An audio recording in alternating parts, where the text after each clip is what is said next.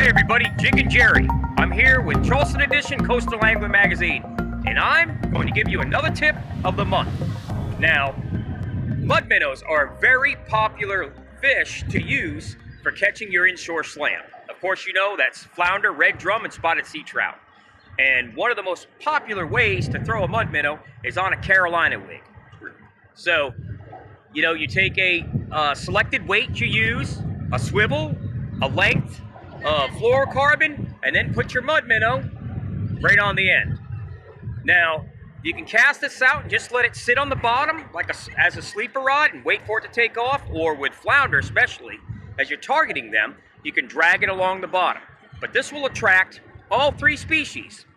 But what really helps, and here's where the tip comes in, is instead of using just a lead weight, try using a colored weight. Because even fish like a little bling. That's right.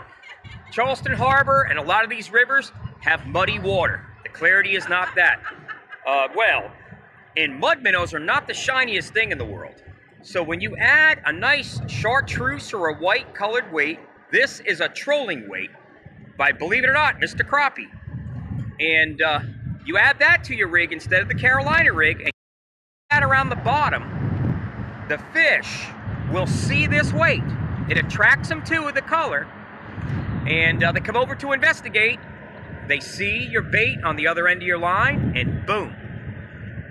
You will double the amount of strikes you get by using a colored weight, especially in darker water. So give that one a try, and I hope that works.